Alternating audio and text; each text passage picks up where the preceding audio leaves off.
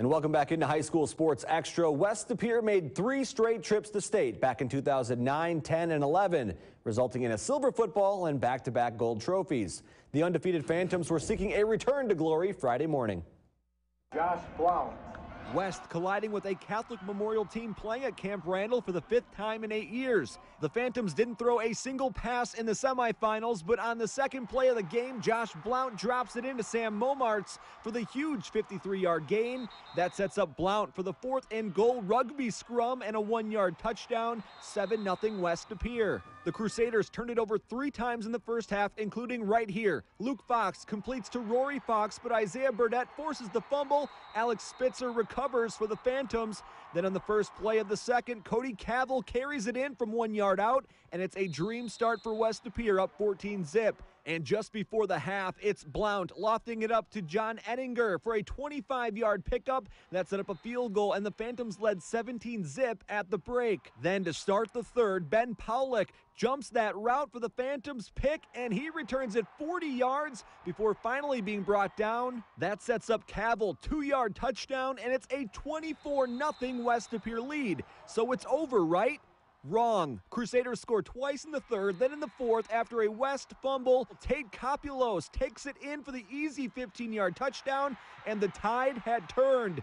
Game tied at 24. Then it's the quarterback Fox faking the handoff and keeping it himself, fooling everyone in the process, and he rumbles in for the go-ahead 70-yard score. Catholic Memorial rallies back with 37 unanswered points, and West Pere drops a heartbreaker 37-24.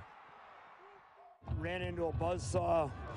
We couldn't get stops on defense. Plays that had been working in the first half against a similar defense weren't working in the second half.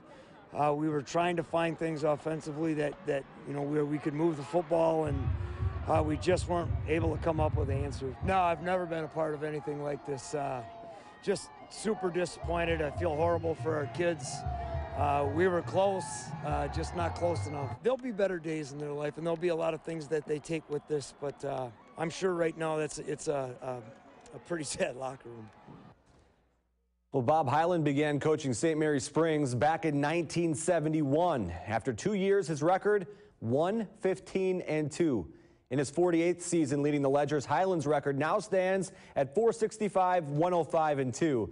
That was heading into the Division V championship game Thursday afternoon. State Powers, Springs, and Stratford battled for the gold, with the winner becoming the first program to win 8 WIAA state championships. Tigers set the tone on their first drive with 9 straight runs, ending with this 1-yard TD plunge by Cade Erkey. Stratford strikes first, 7-0. Then later in the first, Mitchell Wachter gets his punt blocked, and the Tigers take over on the Ledgers 42. On 3rd and 8, Max Schwabe drops back and dials up the perfect pass to Vaughn Brait, who scores the 40-yard touchdown. Nightmare start for Springs, trailing 14-zip heading into the second quarter.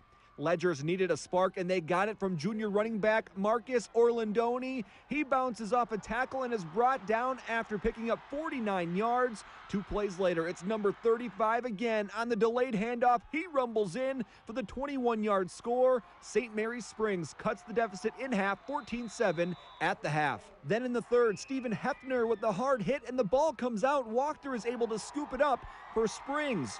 And on the next play, it's Wachter to Cade Christensen on the 29-yard touchdown connection. And just like that, we have a tie ball game. At the end of the quarter, the Tigers retake the lead on a 20-yard field goal, so it's 20-17 Stratford heading to the fourth. Same score with just over 2 minutes left in regulation, and it's Orlandoni bouncing it outside and stretching past the goal line for the go-ahead score, and St. Mary Springs wins back-to-back state titles. Final score 2017. Here's Eric Boynton with more from Madison.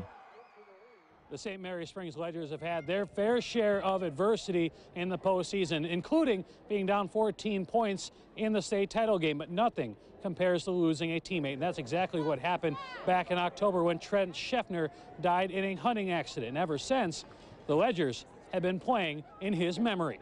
We fought with a lot of adversity with these guys. I mean, Trent's gone, but, it's just motivation for us. We did what we could, and we did what we knew how to do it, and, we came out on top again. We knew that we were in this game the whole time, so we just had to follow the game plan that our coaches set up for us, and that's what we did, and we came out on top.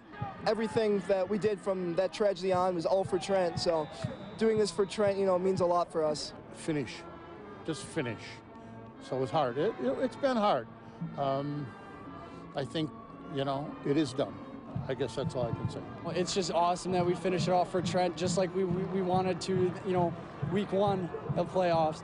This didn't tear us down that Trent was gone. It kind of built us up as a team. You could find plenty of memorials to Trent on the sidelines, on their shoes, on their helmets, but there is one that will last forever at St. Mary Springs. It's the gold ball they're bringing home from Madison. Reporting for High School Sports Extra at Camp Randall Stadium, I'm Eric Poynton.